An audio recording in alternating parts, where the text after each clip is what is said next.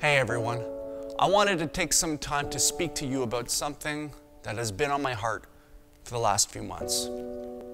You see, in July, I got to lead a team of 28 people to Jamaica to do two things: build an addition to a school and visit as many orphanages as possible.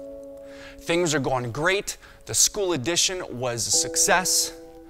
But when we visited the New Hope baby home, we found that they had been having some water issues inside of their building, and these water issues were causing mold to grow on the inside of this orphanage.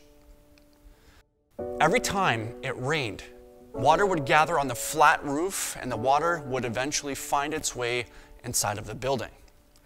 Now, we were able to take what little money we had left over from the school addition and temporarily seal the roof and keep the water out. But it's only a matter of time until that seal gives and the water will continue to make its way into the building.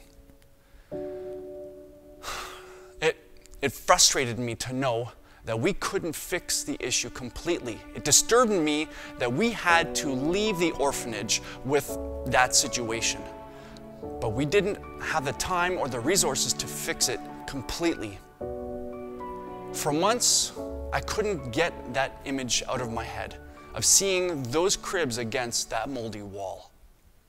So, we decided to do something about it. We are going back to fix the roof once and for all on January 25th. We are not only going to fix the roof from leaking, but we're also going to treat the orphanage on the inside for mold and make sure that the air these beautiful little ones will be breathing is clean.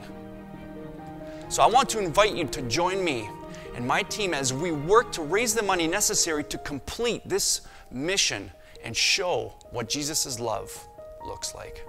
I'm excited to do this, so let's do this together. Thank you.